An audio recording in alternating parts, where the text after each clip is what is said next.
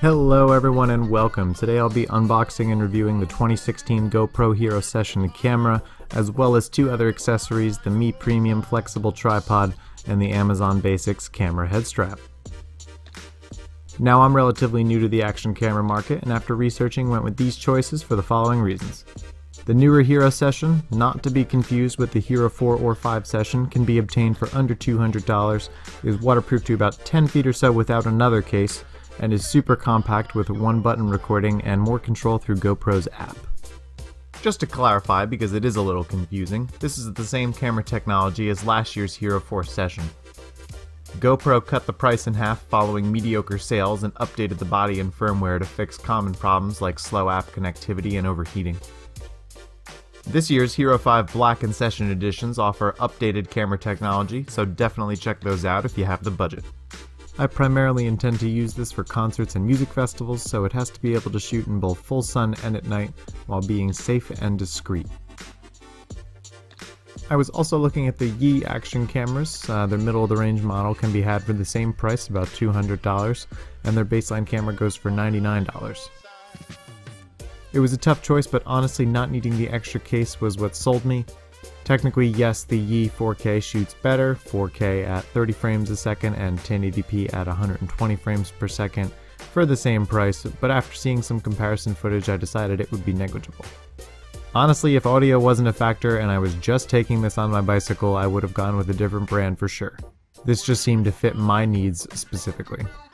As for the tripod, I went with the flexible MiPremium for its versatility. As opposed to just a hand stick or a stiff conventional tripod, the flexible legs let you set up a level shot anywhere, plus you can straighten them out and use them for a hand grip anyway.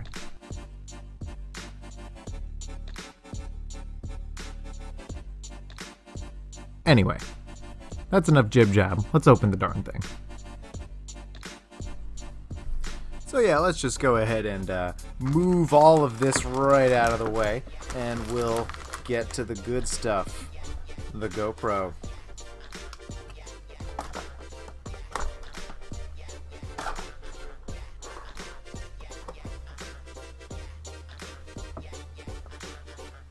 And there she is. Pretty, right?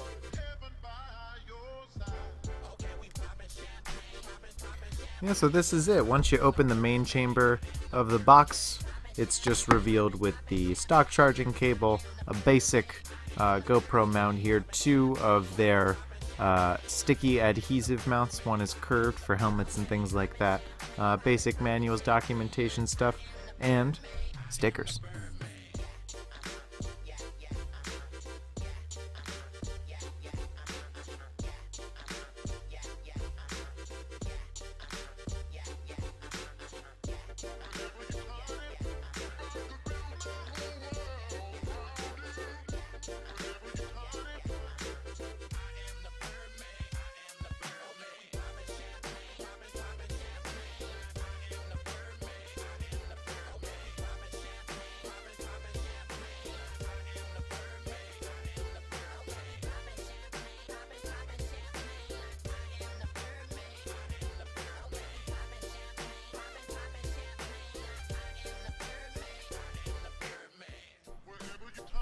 As for the tripod itself, I was actually mistaken.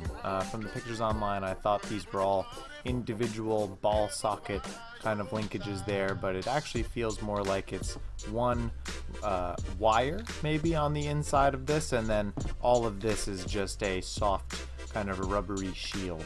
So I don't really have to worry about the linkages popping apart. I've heard with those ball socket tripods, yeah, they are flexible, but those linkages are meant to come apart and be customizable, so don't really have to worry about that much with here. And then up at the top there's another ball socket joint here that starts pulling the leg away. So all in all, seems pretty solid. Looking very much forward to using it. Also has a universal phone mount, so it'll actually stretch completely to accommodate your phone, and it'll screw in the back or with the vertical mount over there. Pretty cool. We'll probably actually use this. I do have a smaller phone tripod, but it does not have flexible legs. It's a little flimsy, so this will definitely come in handy. So that's my take on it, guys, and now it's time for the big question. Should you buy any of these things? Absolutely.